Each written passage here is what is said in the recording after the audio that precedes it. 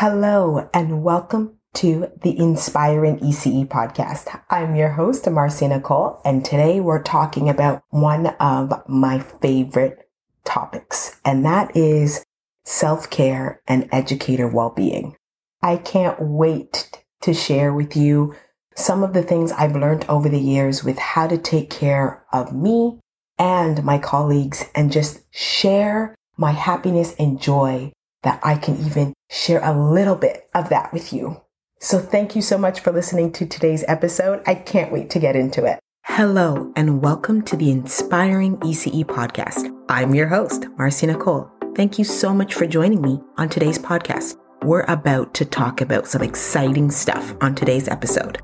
So let's get started. So we've heard it all.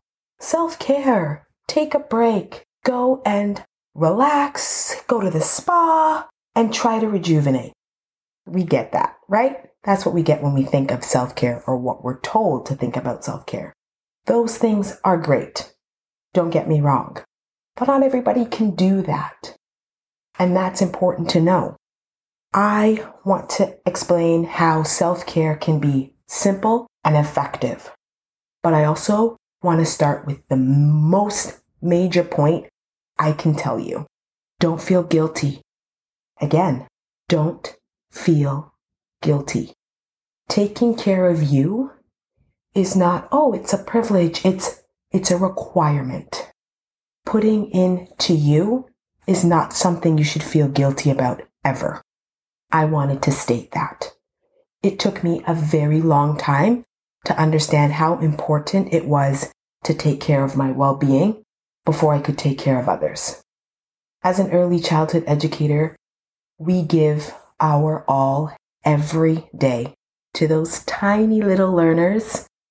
We support them through their development, emotion, their physical attributes, and all of those wonderful things. How can we do that if our cup is empty? Those are the questions you need to start asking ourselves as educators. Am I giving my best self to these children? And if not, how can I do that so I can show up at my best? I heard a quote from the Ontario Ministry of Education, and it says, "Educators who feel valued, respected, and heard will be motivated to provide the best possible education and care for children." How true is that? That starts with taking care of us. That quote resonated with me when I was maybe about 10 years into being in the field. I felt unvalued, not respected, and most of all, not seen. I wanted to do something about that. I felt like I was giving my all and getting nothing in return. I did a lot of looking outwards, a lot of extrinsic reasons for why I felt that way. But really it was within. I personally wanted more. I didn't know how to get there. I didn't know what to do or how to begin.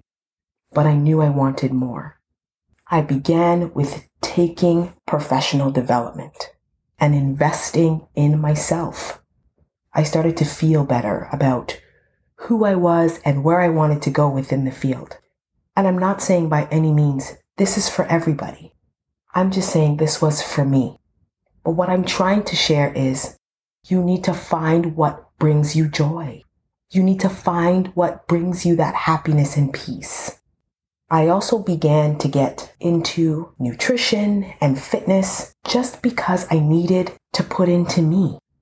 I began taking walks, and then I started listening to podcasts on these really long walks that I absolutely loved.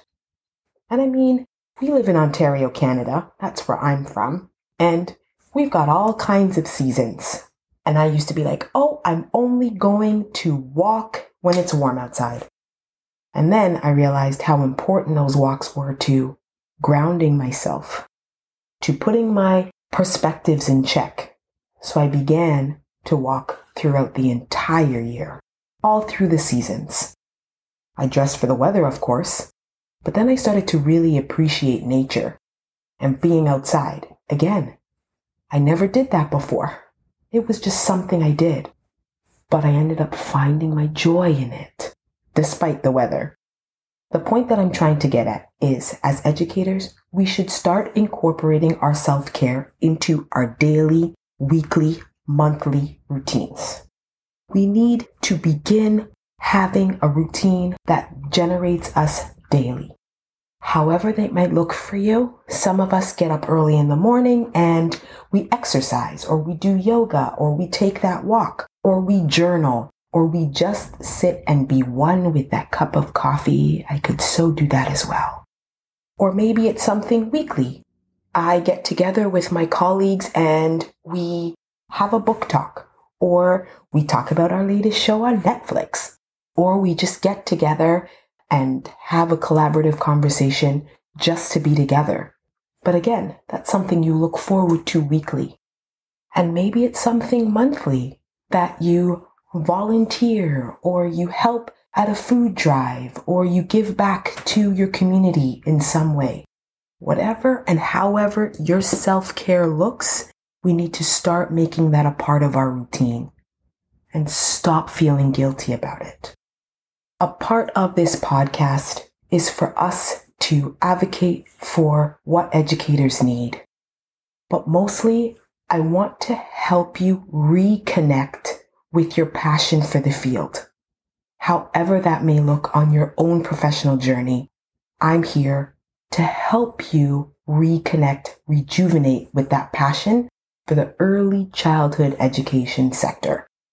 The best part about self-care is that it's unique to you. There is not a one-size-fits-all type of solution. We have to be mindful of financial obligations. Look for things that are free and easy to access, as well as spending time with loved ones, playing a board game, walking your pets. Doing those things rejuvenates who you are. And that's important as an early childhood educator, because your work is important. You are going to hear me say that over and over again, because I believe it in my soul. Your work is so important. I want you to begin to love yourself without feeling the guilt. I want to thank you so much for joining me on today's episode. I love talking about wellness, self-care. This will be a topic we revisit in the future, absolutely, over and over again, because it is vital to having successful educators. Thank you so much for joining me on today's podcast. Please feel free to send me an email at edu@ispire.com, as well as visit me on my socials at ispire2educate, as well as at marcianicole_. I'm here for you. DM, connect, reach out. Let's build this community. Once again, thank you so much for joining me on the Inspiring ECE podcast. Until next time. Thank you so much for joining us on today's episode of the Inspiring ECE podcast. This was a blast. If you don't want to miss any future episodes, please don't forget to subscribe. Check us out on socials on ispire2educate. Until next time, bye for now.